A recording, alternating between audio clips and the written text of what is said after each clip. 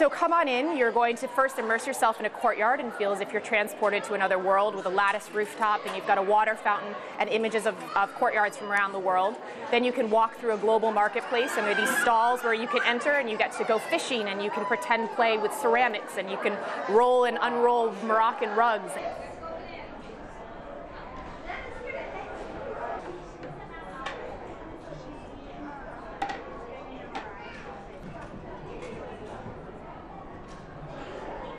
I think it's important to teach children at a very early age that they should be enjoying and appreciating other cultures, understanding the differences. And so if certain elements are only reflected in the news, it's important to show them other ways of understanding the cultures in their own way. So we do it through pretend play, we do it through immersive environments and smells and textures.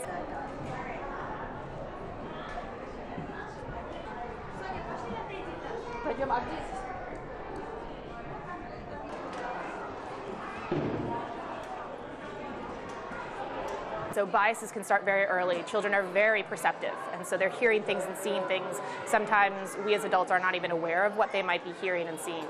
So with that, early intellect, if you will, we want to make sure that we open their eyes to many different perspectives and peoples and ways of cultural expression and art and objects. And so if we can do that as early as age 3 even, or 5, we can then start to show them and to prevent any kind of biases they may have formed.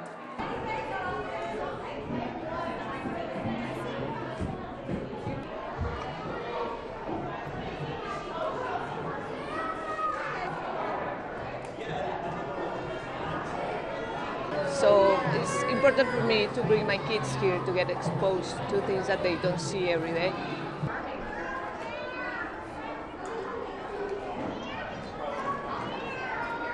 See all these circles? These are all different places in the world.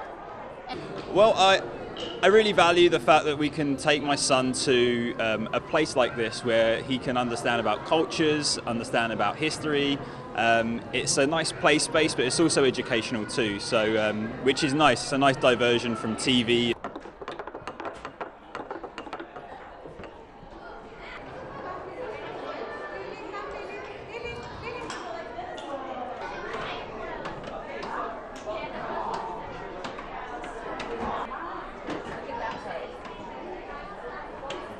I think it's a phenomenal exhibit. It's really wonderful to be inclusive and multicultural and just have exposure to so many cultures here in New York City. Do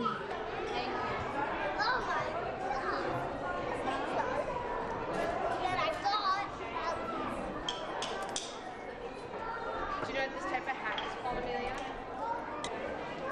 Thank you very much. Oh, great.